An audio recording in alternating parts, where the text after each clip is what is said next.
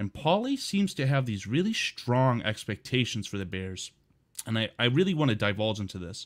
I love diving into my philosophy of football and my expectations as a fan, because me and my co-host David have talked about this at nauseum. And so even recently I was on a channel. I like to hop on there and even talk just general NFL with them. And his co-host is a Dallas fan. He's like, well, we got 3 12-win seasons in a row, blah, blah, blah. And I was like, you're in the same spot we are. You don't understand. It's everybody against Patrick Mahomes right now.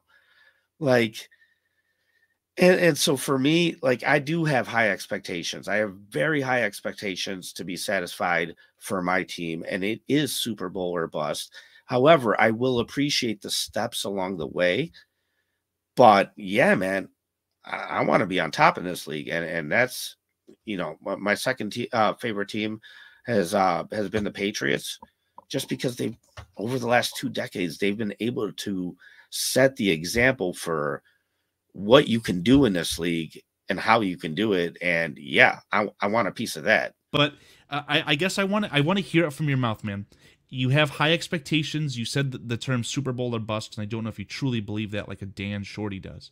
But you also have on your show recently said that you feel like the Bears are about a 9 or 10 win team. So can you kind of explain exactly what you mean, and then cap that all off with the division, because that's going to be something I want to talk about, but I want to, again, hear it from you first. Well, so isn't it crazy, Carl? Like, I was at my good friend's house. I asked him for his season prediction. He goes, 11 wins, but we missed the playoffs. And he starts laughing. And I'm just like, wouldn't that be the damnedest thing? And yet here we are, taking steps forward, having success. We're 4-2, but we're 4th in the division. Like, I kind of said this during the offseason when I was making my predictions for what I want to happen. Some of these teams have to suck. And it was supposed to be the Vikings. And here they are, 5-0. So, yeah, I do have this as a 9-10 win team.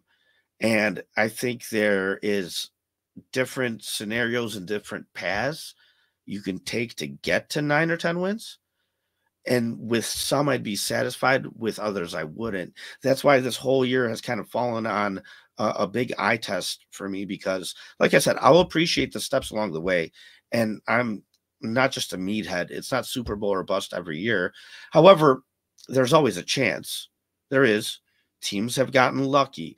And I've talked about, you need 3 things for any team to win a Super Bowl. You need to be healthy, you need to be talented, and you need to be lucky. It's like, whether you want to admit it or not, every team that wins a Super Bowl has had luck in their favor, right? I would say the luck is the most important thing.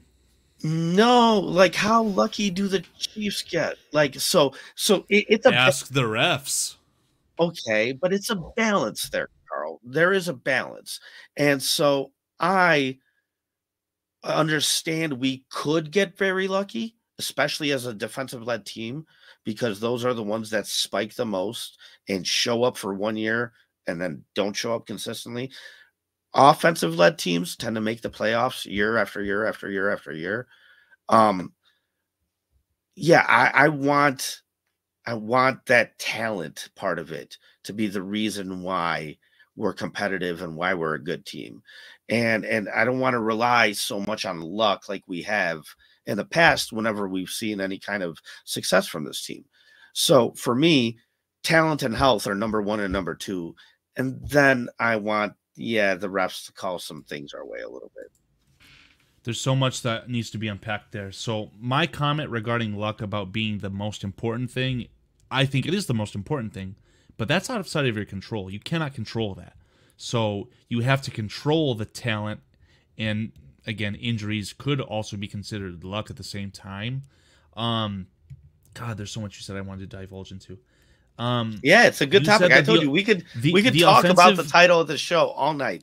We really could. Yeah, I want to hammer this out. We're gonna get something definitive out of you, whether you like it or not, before this is over, as far as expectations.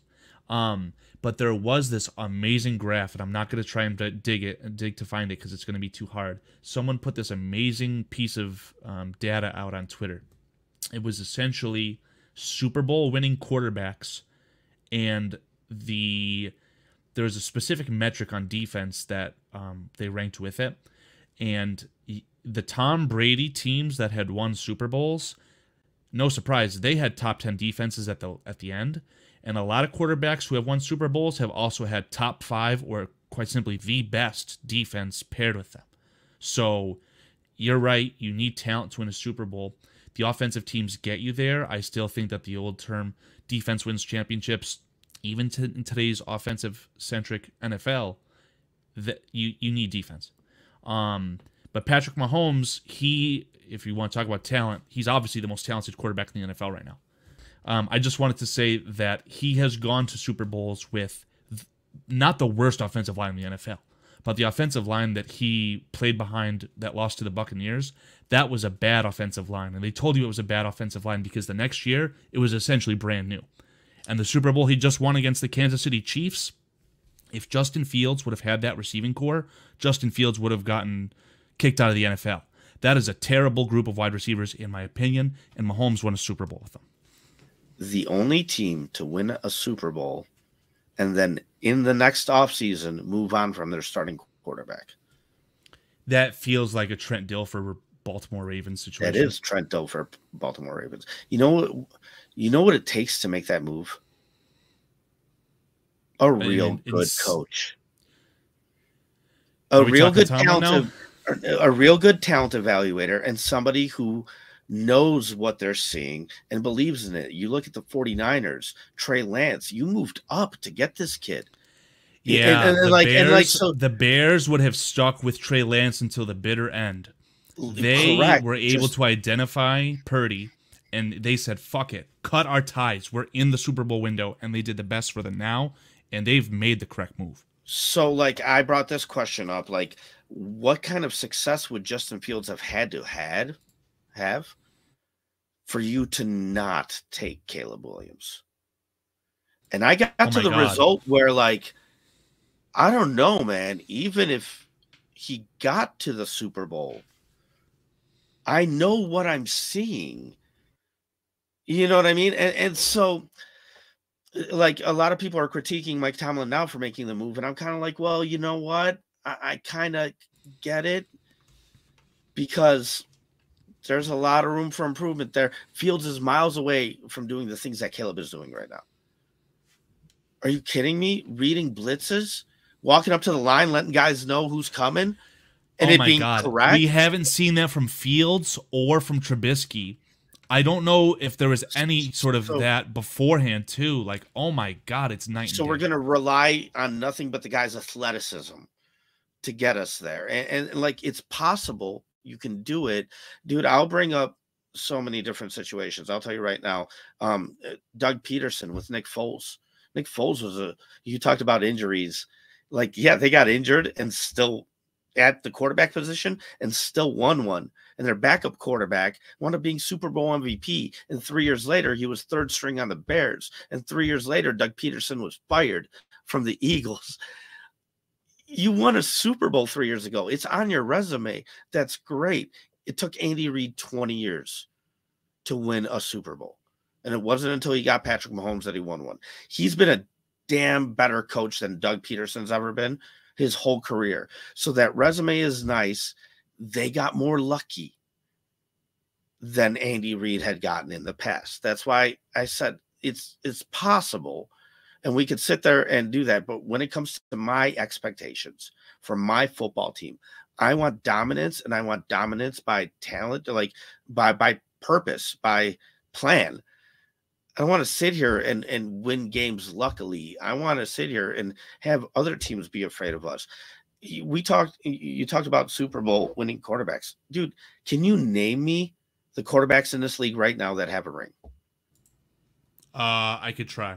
Let's do it. Mr. PJ has gotten aggressive about this too. He didn't like the #1 overall selection. He, of course, wanted the Hall. which, by the way, which would Caleb have been Williams is the the Hall. wrong move this time. The Hall was last year when we got DJ Moore and another number one pick. We already acquired the Hall. Yeah, we already acquired the Hall. Correct. Super Bowl winning quarterbacks in this NFL include Mahomes. And Mahomes has 3. Stafford has won a Super Bowl. At the end of his Burrow career has now, not. right? I can't believe that Joe Burrow has not. Josh Really? Allen, same Well, thing. hold on. This is Lamar, important. Same thing. This is important. Stafford is towards the end of his career, right? Okay, so who else has a ring in this league? Not Lamar. Currently, not Burrow. Rodgers has 1 ring. At the end of his career. Now, right? So you did a good job of pointing out Mr. Nick Foles, who's no longer in the NFL, so he's not an option anymore. Last year he was. Falcons have not won the Super Bowl. We're going back. Obviously, Tom Brady is gone, so you lose a bunch there between the Patriots and the Bucks. Yeah, it's slim pickings, right? Joe Flacco has won one. There you go. Russell he was Wilson. Instrumental in that run as well. Russell there you Wilson. go. There's 2, right? And who else? We're already getting thin, man. Dude, it's the entire league against Patrick Mahomes right now. These dinosaurs have a ring from back in the day. Nobody's been able to beat this damn kid. Like, and if they did, it was Cincinnati and Joe Burrow, and Matt Stafford capitalized on that. Not the Bengals. They won their Super Bowl in the AFC Championship, and it's funny because somebody finally knocked the Kansas City Chiefs out, and then an NFC team wins it. But man, it's tough. It's the reason why the Rams gambled so much and went all in to sit there and put one shot at it to go out and get a ring. It's the same reason why the 49ers did the same thing. They tried to do it with a quarterback with Trey Lance. They did it with Christian McCaffrey too. They traded so much draft capital, put so many of the chips into the middle to go out and beat Patrick Mahomes. The Bears, we're not doing that. We're not doing that this year. So, like, I listen, my expectations and satisfaction do come from Super Bowl or bust, but I'm realistic here. I know where we stand. What we got to do is beat the Packers twice. Like, if we want to add a defensive end right now at the trade deadline, it's not going to be Micah Parsons. It's not going to be Myles Garrett. That's for the Lions to go after because they've shown they're an inch away from potentially making it. It's step by step. It's progression. It does take a little bit of time. God damn, are we on the right path, though, which is what makes me excited. And so, like you said, I predicted this team 9-8. I predicted them 3-3 going into the bye week, and they've stolen a win already. So they're already 4-2. So if I had to adjust my prediction, I'd have to say I now have this team at 10-7. But to me, for continued success, you're going to need talent. You're going to need a damn good quarterback, and you're going to need a damn good coaching staff too. I tried to dig through your Super Bowl winning quarterback comments.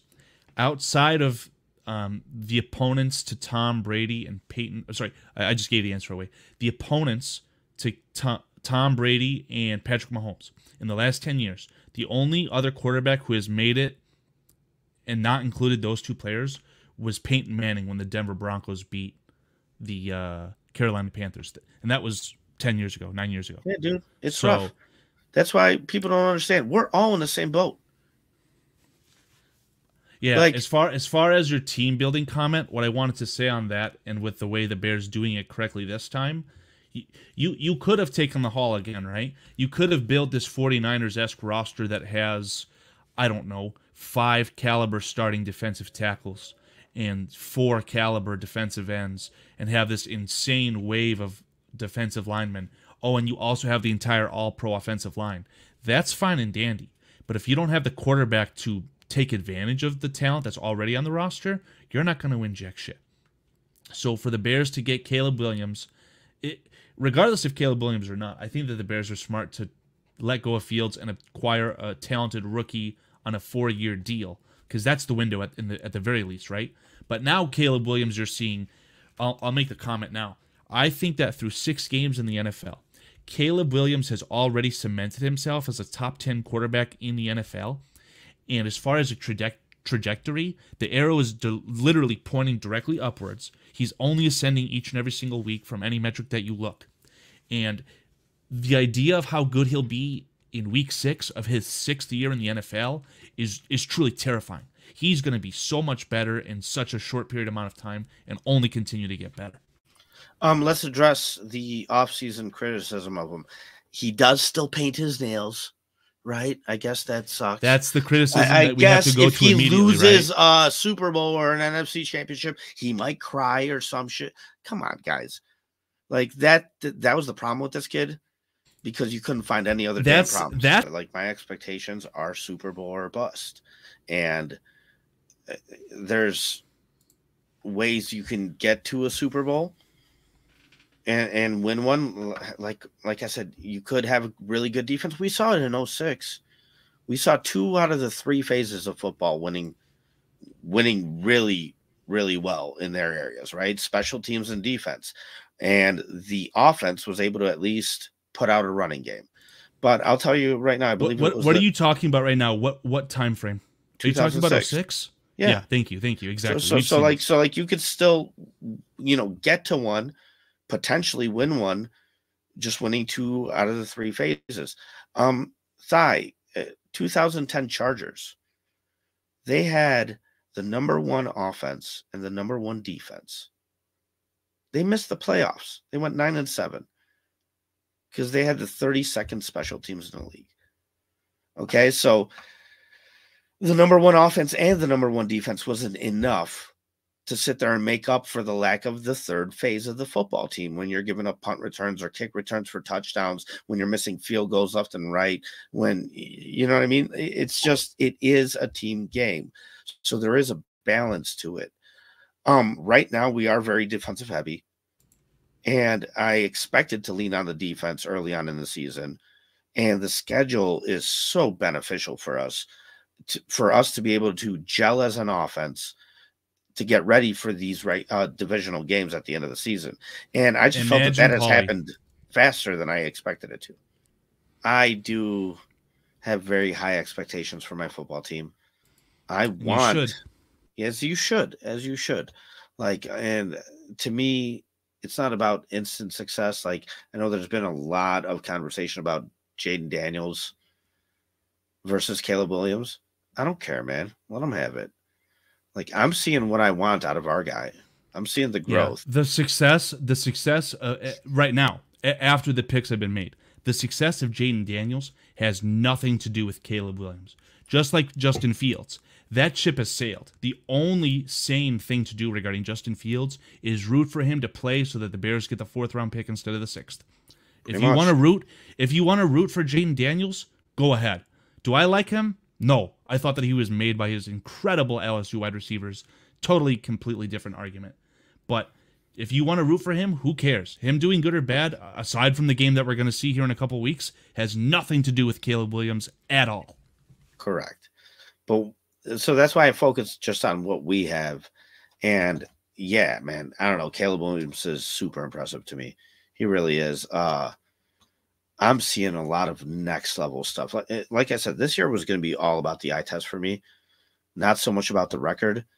It's all about the eye test and the statements you make. So one of the things I think we need to do is beat the Packers twice, because we're sitting here preaching change. Let's rope this Packers comment into your expectations, because I believe you said that your expectation is to beat the Packers twice. It is. That was my prediction. I predicted them to go 9-8, but 4-2 in the division, split the Vikings, split the Lions, and sweep the Packers. Split the Vikings? Yes. Okay. Because I didn't think they were going to go 5-1. Now, I would be able to understand your expectation of 4-2 in the division a lot more if before any football was played this season, you said the Bears would sweep the Vikings and split the Lions and Packers. As far as an expectation, I don't think that's the right term. And that's what I wanted to talk to you about is your expectation is not the Super Bowl, but you expect good product from the Bears, and especially in the division 4-2. But you're predicting 9-8, 8-9 wins. I don't see where that's lining up. So like I said, we did a whole show where we went through the whole schedule and everything like that. So I have it on there. And like right now, I expected them to be 3-3. I told you they snuck out a game.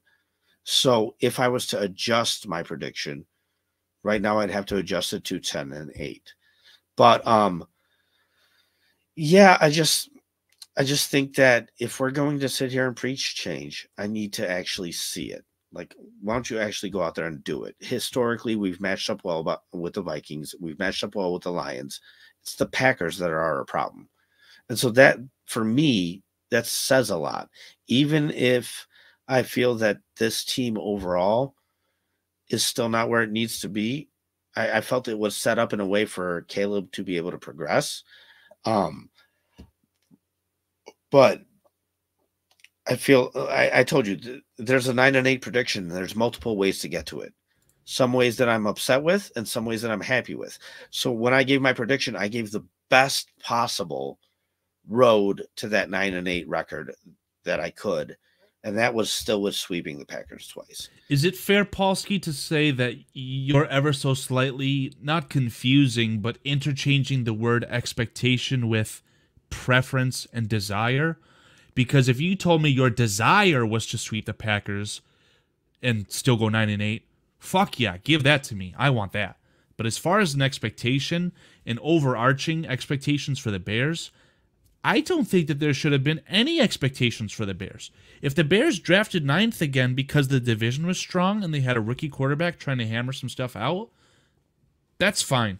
It sucks, right? Because I know a certain co-host of a certain Bears Country podcast that predicted the Bears to win the Super Bowl. We did a prediction. I can throw it up on the screen. I think I had the Bears getting at least 10 wins and going to the playoffs. But as far as an expectation, this year, there should be no expectations for what I think. So most of what I value in my expectations is not statistical. It is more eye test. That's why I'm really happy with seeing Caleb command the offense. And to me, it's not about the overall record this year, because I do think this is a stepping stone year, right? So for you to say there's no expectations, well, that's not right. If they get 3 wins, you're not going to be happy. But you can't say my expectations are to secure a top 5 draft pick. That's asinine. What I'm saying is... Oh, dude, I don't want the top 5 draft pick. I want the 32nd No, absolutely. Pick. No, I know. That's the one I want. You're trying to work the wrong way here. If I expected a 3-win season, again, I said that'd be asinine. But I don't think that it's fair. It's a different story because we know what Caleb is. But it's not fair to have the expectation before the Titans game and say the Bears need to win the division. I expect the Bears to win the division. That is not fair in my opinion. Next year, once we have seen what we have as far as a quarterback, because I already told you what I feel about it, because we know, in my opinion, that Caleb Williams has secured himself through 6 games as a top 10 quarterback in the NFL. He's that goddamn good. And I expect... What do you not? You don't want to hurt his feelings? Like, listen, we just talked about C.J. Stroud. They were in the same spot as we were. It does not take that long to flip things around, especially if you're at least an average roster, which we've now gotten to a point where we were. Like, Ryan Poles preached this whole patience thing so he could really, truly overturn this thing from the core. And we've done that. We've let it happen. And dude, if you have a quarterback that makes a difference, like that's why even this year could be a year, man, because it's And once the window's open, it's open. And once it's open, it's open. I just didn't think it'd be open yet. You cannot take anything as far as. I wanted to see the signs that are gonna make me feel good about it being open for the next 3 years. However, we're a little bit ahead of schedule. So I'm actually impressed going, hey, this team could put itself in a position to actually make a little run here. I didn't have expectations for the Bears this year. But next year, after Caleb Williams has already shown me that he's a top 10 quarterback in the NFL. But there's your expectation. After the Bears have there's your expectation. Going into next year. My expectation is that Caleb needs to show me he's a top 10 quarterback in the NFL so that next year I can expect this. You just said it. Thank you, Cliff. I appreciate that. So I don't know. I think we're kind of trying to slice a piece of hair in half. We're grasping at straws. we are, and it's because we're talking about the difference between statistics and eye test.